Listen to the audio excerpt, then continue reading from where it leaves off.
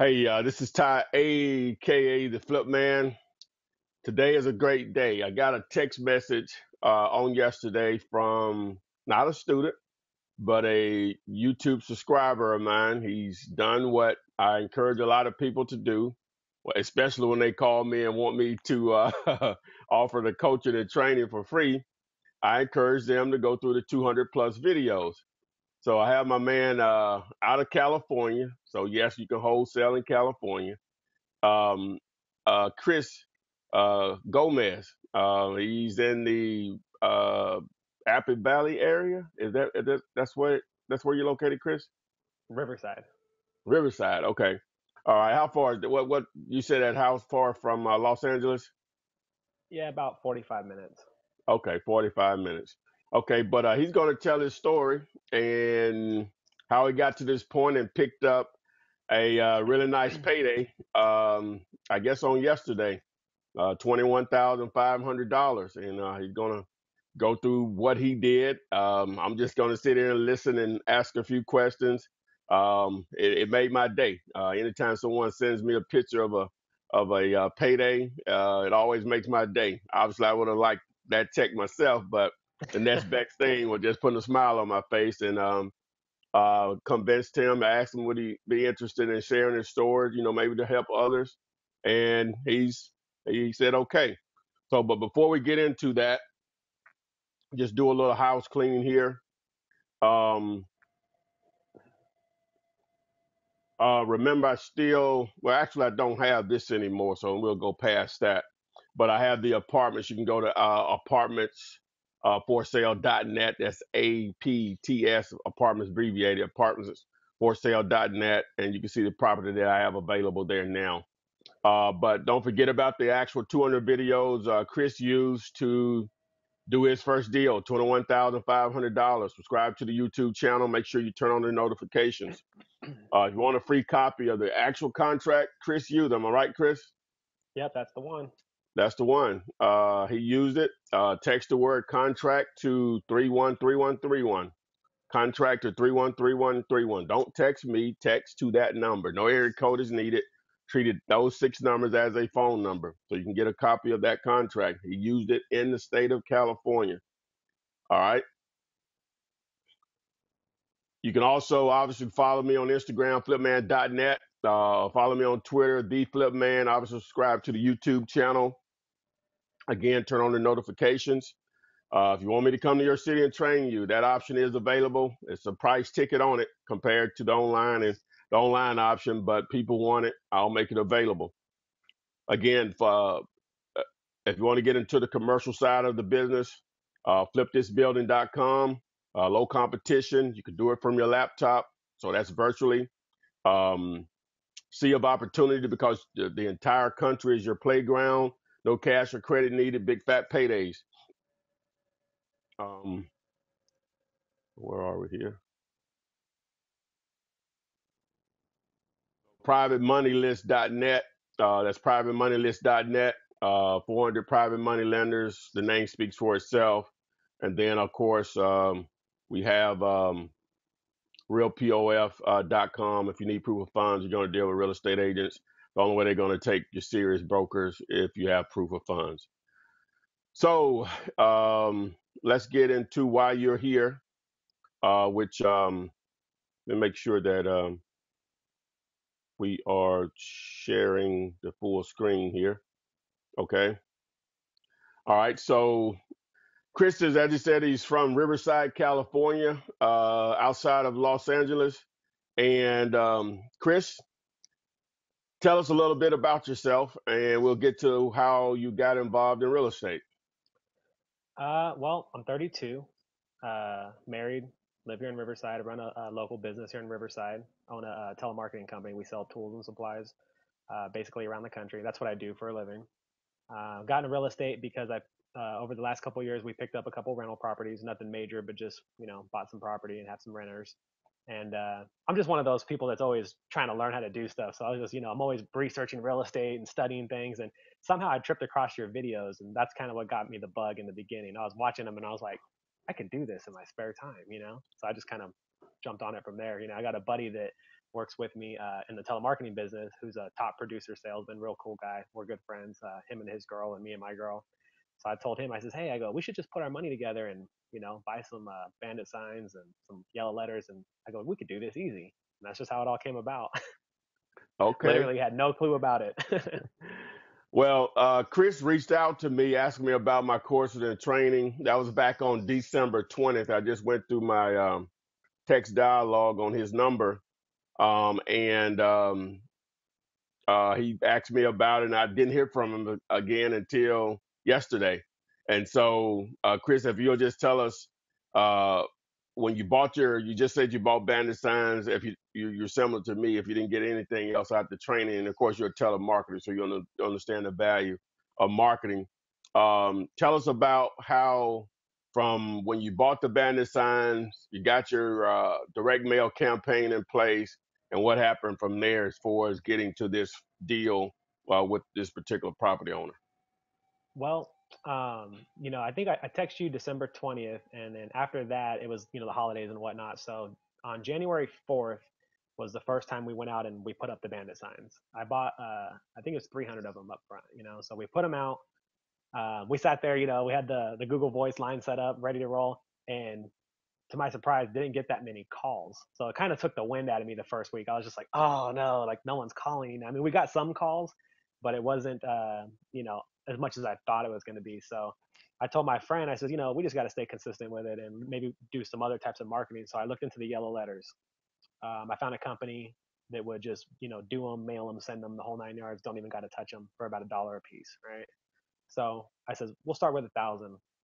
We sent out the yellow letters, and then this is about January 15th or so before the letters hit. So the first 2 weeks, we were literally just sitting there antsy, like, God, I need a deal. I want to talk to somebody, and we were talking to a few people, but nothing, nobody that was serious. Once the letters hit, then I started getting quite a few calls.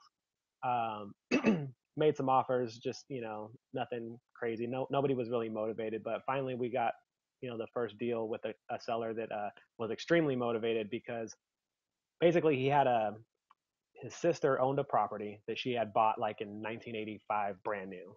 A couple years later she was going to lose it to a foreclosure. He bought it and been renting it back to her all this time. Here we are now, 30 years later, the property's paid off, and I guess she's moved in 2 or 3 roommates and nobody's paying rent. And he was just so stressed out. I mean, I really felt bad for the guy. He was an older guy. I think he was like 65 or something like that, but he was just super stressed about wanting to unload this place. And I did just like you said, when I talked to him, I asked him, if he had any idea what he thought the property was worth. He said, yeah, probably about 150, 160. I asked him what the kind of condition the property was in, blah blah blah. I was doing my math, as I was talking to him on the phone, just on the initial phone call, and I said, so if I could pay you cash, buy it as is, close quick. What's the least you'd take? Just like All you said, right. right? Oh, wow. Yeah, All yeah. right, go ahead, man. So he came back and he goes maybe 125. And so I just kind of sat there like, I says, I don't think I can do that. I says I might be a player around 107, 108, somewhere in there. And then he sat there and kind of went, him and Han. So I have a lot of experience dealing with people on the phone because, like I say, we run a telemarketing company. So I says, Dan, I go, just let's put the money on the back burner for a second. Let's get to know each other. Are you a sports guy? You like football, basketball? What's your thing? Come to find out, he's a Laker fan. So am I. I'm in California, right? So, and I don't want to hear Yeah. nothing about the Lakers either. All right, but Whew. so. Horrible, horrible. I'm a Laker. Of course, I'm in Birmingham, Alabama. We don't have an NBA team, so you have to choose somebody. I'm a Laker fan also, so it's Okay, oh okay, my cool. God, it's pitiful. See, I knew I liked you. But So, yeah. so I told the seller, I says, now that I know you're a Laker fan, maybe I could give you some more money. We started laughing, joking, bullshitting, excuse my language. And so he says, I think we can do the 107, Chris. He goes, but let me talk to my wife, and then I'll call you tomorrow. So I says, okay, that's fine. Me and my wife were actually on our way to Vegas the next morning for her 35th birthday. We had a big party going on out there and whatnot. So the next day we're in Vegas. I get the call. He says, yeah, I talked to the wife. She said we're good to go on 107. And at this point, I hadn't even seen the property yet. Just what I seen on literally on Zillow. Like no pictures of the inside or nothing. I was just going by what he told me the condition was. So at that point, I'm scrambling. I'm like, okay, I got a deal, but I don't have a contract. I don't know what to do. I don't even know how to fill out the contract. So I text you. I got the free contract. and I'm literally in my car, excuse me, in my hotel, just looking at the contract, trying to figure out how to fill this thing out. And I'm like watching your other video of how to fill it out, and I'm like just so confused, but I'm just like, well, all right, I'm just gonna do this by hand. So I just wrote it all by hand, send it to him in an email. Well, he calls me out there and he says, "Hey, I got your email, but he didn't have a printer. He goes, I can't print this thing." He goes, "Can't you just have it me sign it electronically somehow?" I says, "No, I'm not set up to do that. Why don't you just go to the UPS store and print it out?" So he's like, "Well, I don't even know where one's at." So I'm over here in Vegas in my hotel. I'm like Googling the nearest UPS store, trying to get him directions to go down there. The whole thing was scrambled. But it all worked out. He ended up going to the UPS store. They printed it out for him. He signed it. They emailed it back to me. So boom, we got the contract in place. So you did it for 102, 10, what was the price? Well, we initially contracted it at 107. Okay, That's go what ahead. we. Go That's what. ahead. Okay. All So right. then, the next day or whatever, I get back from Vegas. Me and my buddy go up and see the property. To our surprise, it was actually like in pretty good condition. It just needed like minor rehab. Just all cosmetic stuff. There's just a bunch of roommates. They're using it kind of like a crash pad, so it was just real dirty. Hmm. But the property overall was pretty nice. But I just couldn't help it. The salesman in me wanted to call him back and just see if I could get it lower. So I just says, "Man, Dan, come on, you're one Laker guy to another. You're gonna do me like that?" I says, "Man, I didn't know it was that rough." Talking about Oh, you ain't doing like that, did you? Oh, oh, so that's good. One, good. I just told him, I says, "I gave you my word, we got a deal." I said, "But I just want to just be upfront honest with you. You got any wiggle room on this thing?" I said, "My partner's giving me a lot of grief over this. I think we got to get it a little bit cheaper." So we kind of went back and forth for a minute. And then actually, it's almost the same scenario. He says, "Let me talk to my wife." And so later I get home and I get a text message. And he says, my wife says, we'll do 103, right? I think I had told him like 101 or something like that. So I text him back. I said, "Why don't we call it 1025, and I'll get you a free Laker cup and I'll buy your wife a Target gift card so she can get out your hair for a while." He texts me back a smiley face. He says, "My wife says deal." All through text message. Yeah, all right, So yeah. at that point, that's when the panic set in because I'm like, I don't have any buyers. Like, I don't even know what to do. I don't even know how to open escrow. I don't know any of this stuff. So now I'm back on your videos, watching everything, trying to figure it out. And I always hear you say it's not hard to give away money. And man, you weren't lying. All right, so what did you do? Well, um, I was looking on in my local market for like real estate investment clubs, and there happened to be one at the Mission Inn, which is here in Riverside. And it just so happened to be the very next day. This was like on a Tuesday. So on Wednesday, I says, I'm just going to go to this real estate club, see if I can meet some rehabbers and just exchange some info, whatever. And I have a friend of mine that's an agent. I used him when I bought my personal residence and my rental property. So I was thinking maybe he might know somebody. So I kind of reached out to him a little bit. He didn't really have anybody in mind, but he's going to, look around for me. And make a long story short, I actually met a couple people at the real estate investment club, Hmm. and the very next day, I sent them pictures and whatnot, and I had an offer right away for 112. And so my initial instinct was like, all right, cool, got an offer, let me get in and get out. But I just kind of had a feeling that this property was like a home run. I just thought I could get more. But I was Hmm. also feeling, I felt like I was playing with fire. I didn't want to like pass up a deal to try to be greedy. You know what I mean? So Right. I just kept it very honest with everybody. I just told the guy, I says, look, if I can't move it in a week, I'm going to come straight to you, but I think I can get more for it. So, and I was just trying to see where he was at. Reached out to another guy that I met, and he said, yeah, I can't even beat the 112. So I said, all right, no problem. So I actually called my wife, and I was telling her, I go, should I just take this 112 and just go on to the next deal? I mean, we did this fast. And she goes, well, I think you should just give it a little bit more time. So I said, all right. So I went back to some of your videos. I was watching more stuff. And I think in one of your videos, you talk about like listing properties on Craigslist. So I just Hmm. did it very simple. I took one picture of the property. I just put for the headline, I put serious cash buyers only. And then I just put deep discounted property, worth 195,000, asking 128 or best offer. And my phone rang in 30 minutes, literally 30 minutes. I Wow. get this guy calls me. Yeah, and what's crazy is no one else has called me What what but him. what price did you put on it? I put it at 128 or best offer is what I put. Okay. All right. All right. So the guy calls me and he tells me right off the bat. He says, I do about 5 or 6 flips a month. I'm a rehabber, blah blah blah. I have all these connections. I'm interested in the property. I want it, but I need to see pictures. yada yada. So what I ended up doing was I sent him the address. I sent him all the pictures I had, about 30 pictures. I also did a video, like you say, of the property. So I Hmm. sent him the video link. But he had plenty of stuff to see everything. He called me right back, says, he goes, Chris, I want it. We'll do it. Everything's good to go. I'll open escrow tomorrow. I'll close this thing in 5 days. I'm thinking, this is too good to be true. Like, there's no way. And so I'm also thinking, I don't have a contract with him or Wait, nothing. So at wait this a point, minute. So this is all verbal. just yeah. So so let me ask you. So the date that you placed it on the contract officially at the 102.5 was, do you remember? Well, I was in Vegas over the weekend. He signed it like on a Sunday. So Hmm. I got back in town Monday. I think I posted that Craigslist ad Thursday because on Wednesday I went to that real estate meeting I was telling Oh, you about. yeah, correct, correct, And I had that contract at 107. I hadn't even sent it to an escrow agent or nothing. I just had it. I didn't know what to do with it at first. You know what I mean? correct. Yeah. So I didn't even open escrow. But when I was talking to this guy, he says he would do it at 108 or excuse me, 128.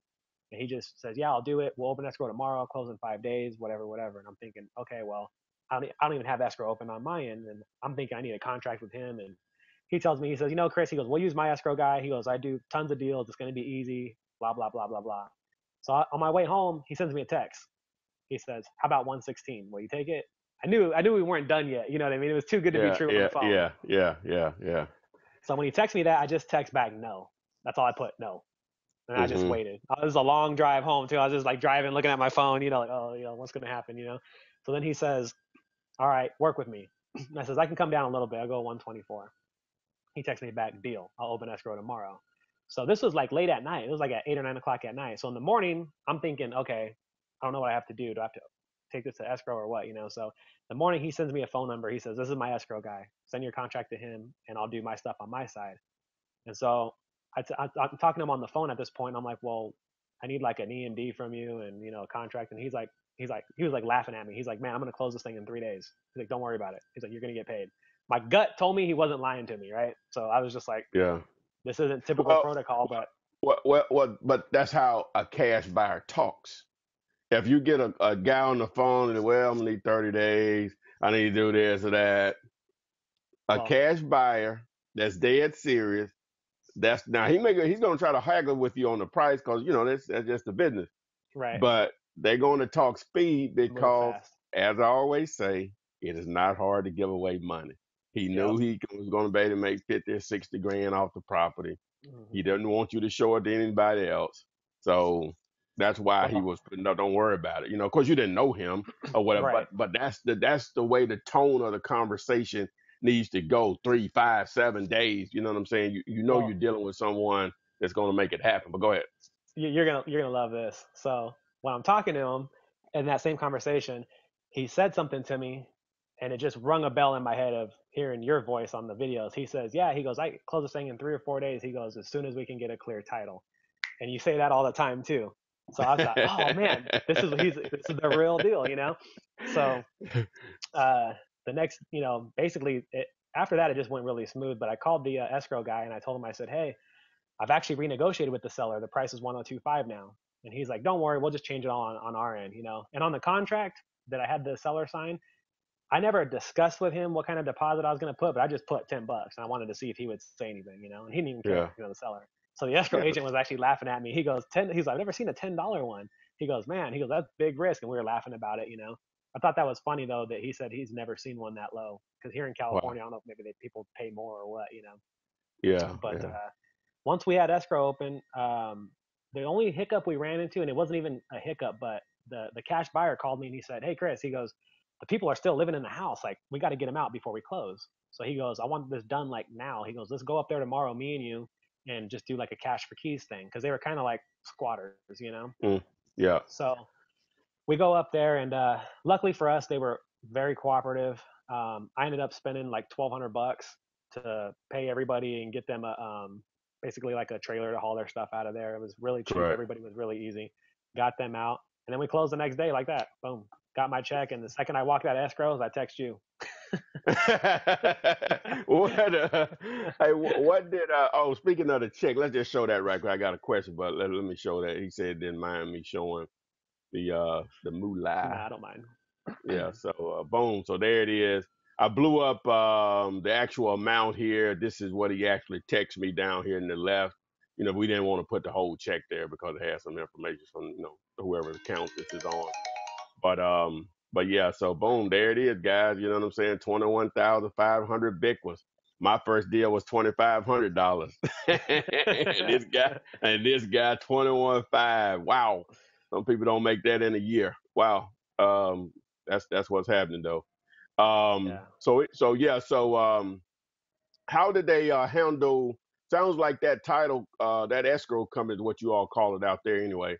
They sound like they've never done an assignment. How did you instruct him on that part of it? Actually, it was the complete opposite. This cash buyer that I'm dealing with, apparently he does, 5 6 deals a month, tons of assignments all the time. So his escrow agent knew exactly what to do. I mean, they were Okay, walking me through it. And when he called me down there and he says, come down, I need you to sign. So I said, okay. So I came down there. It was just one paper that I signed, one signature. This whole thing, that's all I did was one signature. And I was okay, like, that's it? And he's like, yeah, that's it. He's like, I already had the buyer sign, and then we're just waiting to fund. But yeah, I guess apparently they do assignments all the time. And initially I was kind of nervous because I hear a lot of talk about the double escrow and the assignment. And this is all new to me, but I'm thinking, well, I got a big spread on here. Maybe I'm supposed to do a double escrow so the other guy doesn't see. But I don't know. I just felt like the guy was being, the cash buyer. He wanted to get it done. And he told me, we'll yeah, just do an oh yeah, assignment, it'd be easy. And he wasn't even caring. But then he's still texting me now, telling me, Chris, get me more deals quicker. The better. I can't even get enough deals for this guy. So it just yeah, everything yeah. was a blessing. That's what I try to tell people is that, well, I don't want the buyer to see what I'm getting, or I don't want the seller to see what I'm getting. The seller's getting what you all agreed upon. You build great rapport with him. He's getting what you agreed upon. He knows Right. you're not doing this for free. The buyer is okay with what you making money. He know you're not doing it free. He's begging you for more deals. Right. It's just rare you're gonna have people that act like that, especially if it's the buyer. I don't even want to deal with a buyer if he's concerned about how much I'm making. So I Right. just try to stress double close. It works, but I don't see the reason for it. It's not No, necessary. It's just not necessary. And it's as you say, big. this guy obviously you. But the biggest thing is I've never done a interview. I've had students to do stuff in California, but none of them wanted to come on screen. So I really appreciate you taking the time out to do that. So No what? So problem. what's next? So what's next for you to move on? I know you got your regular gig. So what's next for you as far as real estate? Well, the one thing with this first deal was I got so excited and distracted I dropped the ball on the marketing in the middle of it. But I just had 2,000 yellow letters leave yesterday, so I got a couple thousand more going. What we're gonna try to do, me, my wife, and my partner, we're gonna try to like put a system in place to where we're doing, maybe 2 or 3 thousand postcards, a little bit of yellow letters. I got a few of the employees that work for me at my normal business. I'm gonna have them start putting up my bandit signs for me, put them up and take them down Okay. because where I'm Yeah. at, they get taken down really quickly. Yeah. But Yeah. our plan is to put a marketing campaign in place that'll produce enough leads to do 3 or 4 deals a month, and just kind Okay. of that's our goal. How did you choose the market? Or you just focused on close to where you live? Yeah, I mean, I know the area I live in is called the Inland Empire. I know the Inland Empire market pretty well just because I live here and I got a couple rentals and I'm just always researching. I'm just that kind of guy. But it's kind of funny because the deal I got was in the high desert. That's where my wife's from, and up there, that's like the only place around here where houses are like under 200,000. Like where I live here in Riverside, the medium house range is like 400,000. And I'm still doing marketing here too, but I just had a good feeling about the high desert because properties are so cheap up there. And so right now on my letters, I got about half of them going up there, and the other half are like down here, more in the Inland Empire. We're just kind of, I mean, honestly, Ty, we're just kind of winging it. We're just I throwing out the got you. I marketing got you. and relying on the salesmanship to get the deals. So Correct. Correct. I could tell you with the bandit signs.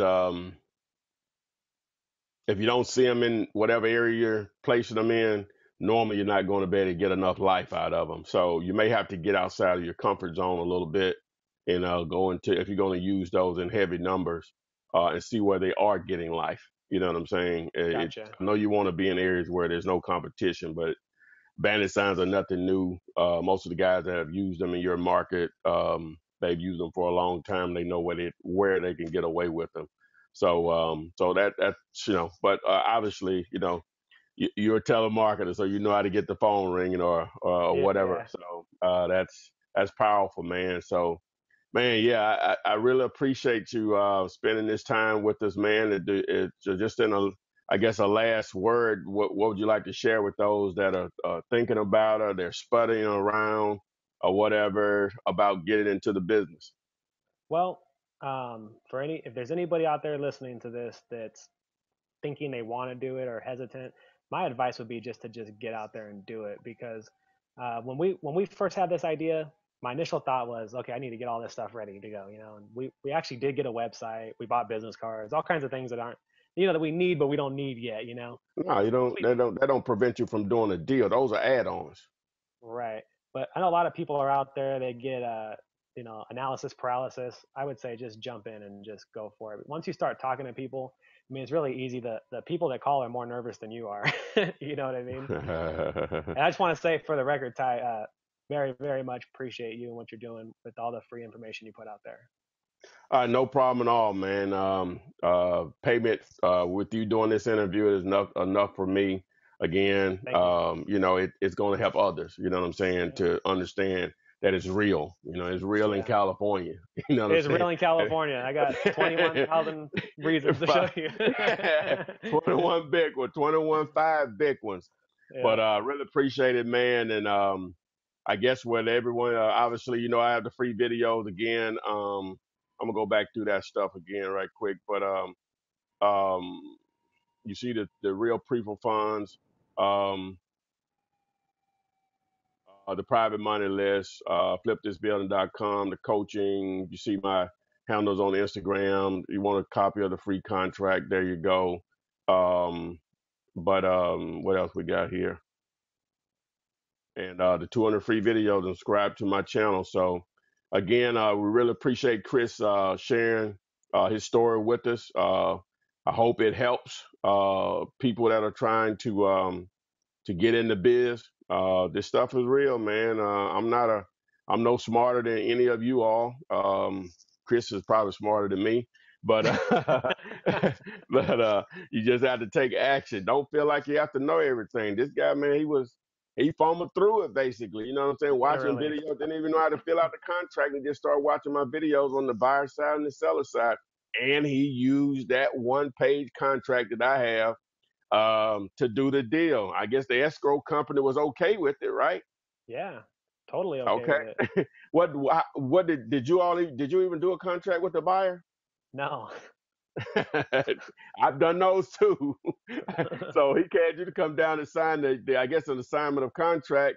That's all Yep. the escrow need to have on file to make it a legitimate for them. So boom, assignments are legal, people. I don't care where you are.